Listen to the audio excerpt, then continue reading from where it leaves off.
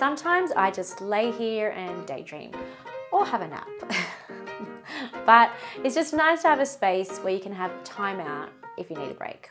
So really the key to styling a home office is to keep it minimal, organized, and surround yourself with as much inspiration as you can. Hi, I'm Style Director Kerry-Ann Jones, and welcome to my YouTube channel where I chat all things home, style and design. Each week on my series, Styling Spaces, I'll share with you my expert advice and you'll learn styling tips and tricks, and I'll give you the lowdown on what's hot on interiors. So let's get into it. Welcome to episode 7 of Styling Spaces. For this episode, I'm going to answer the 5 questions that I get asked the most about styling.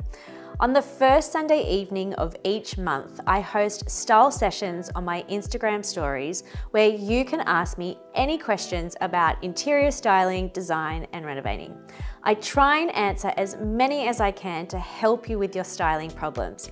So I thought it would be fun to share what these questions are because you too might be wondering the same thing. So let's dive in.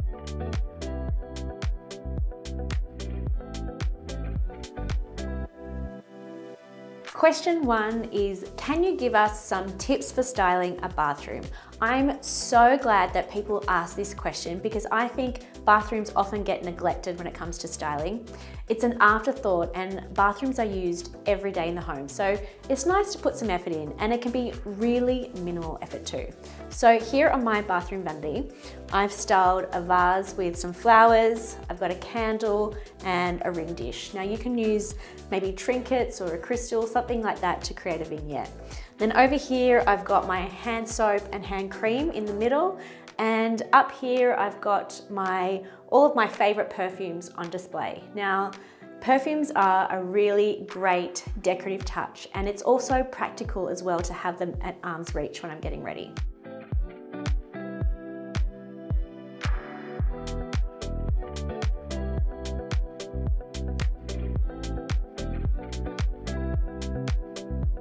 Over here by my bathtub, I have a timber stool for some texture, and then I've also used some sheer curtains to allow some soft light in.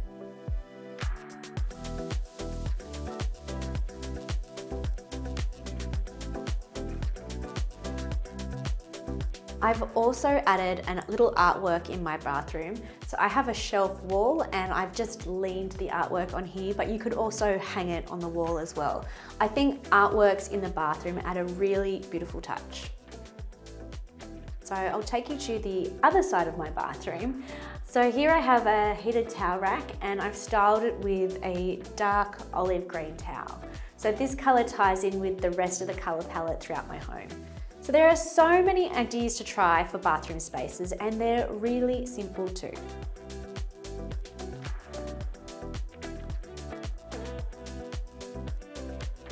Question 2 is, how can I style my home office to feel creative? Okay, well, this is my home office here where I go to feel inspired and productive. Firstly, my desk is really quite minimal. I find that having an uncluttered space makes me feel more organized. So I keep everything that I need in this cupboard over here. I think storage is really important. I find if the mess is out of sight, then it's out of my mind and I can focus on what's in front of me. Natural light is also really important, especially if you're trying to focus. I find that if my eyes or my brain need a break, looking out the window really helps. But also desk lighting is essential too if you work at night. So I have a beautiful table lamp here on my desk too.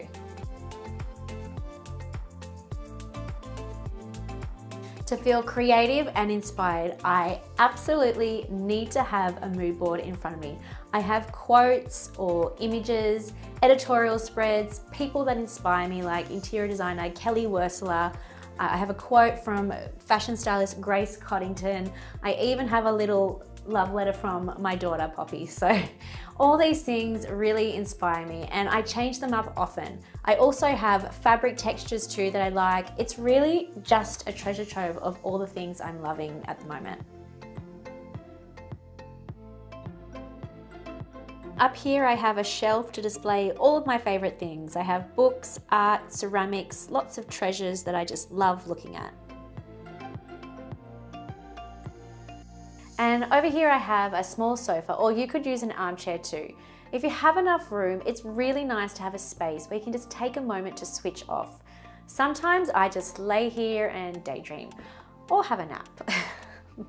But it's just nice to have a space where you can have time out if you need a break.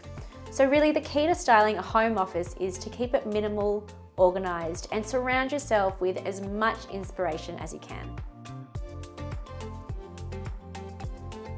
The next question is, how do I choose art for my home? This is such a great question. I think art is really important. It adds character and depth to a space, but finding the right piece of art for the right budget can be challenging. I think doing research first is the best step, and then I would suggest looking at art galleries or online galleries, taking note of the artists and styles of art that you're drawn to.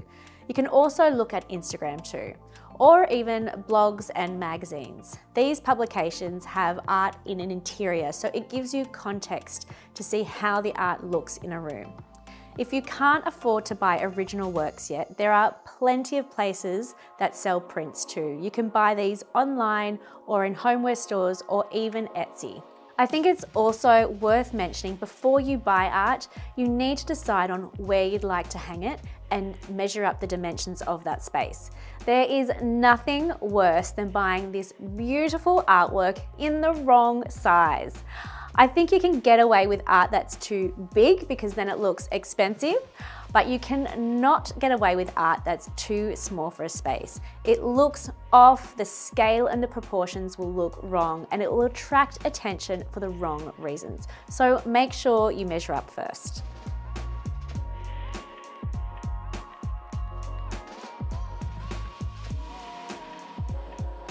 But art is such a personal thing. I see art as an investment. If I love it, it's gonna stay with me for a lifetime.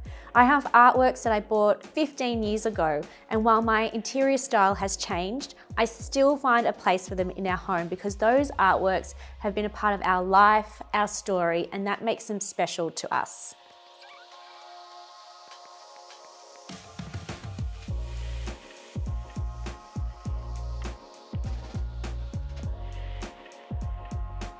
Question 4 is, can you mix different timber tones in the same area? Yes, you absolutely can. I've done this in my own home. So here in my kitchen, I've used a walnut timber veneer. And then over here in my dining room, I have a black dining table with walnut chairs, and the floors are pine timber. I've used a matte finish for all of these surfaces, so the finish is consistent and minimal. The timber tones also work harmoniously together. I find timbers that have a lot of red in them tend to clash with other timber tones. So these are warm but subtle tones, and they work really well together. I think a space that uses all the same timber tone everywhere can just look a little flat because there is no variation and it's just all the same.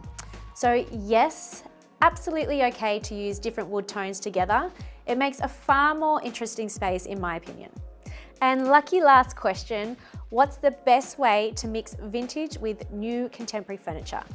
Okay, so I think a home can look like a furniture showroom or a little over decorated by not having something that tells a story like a vintage piece.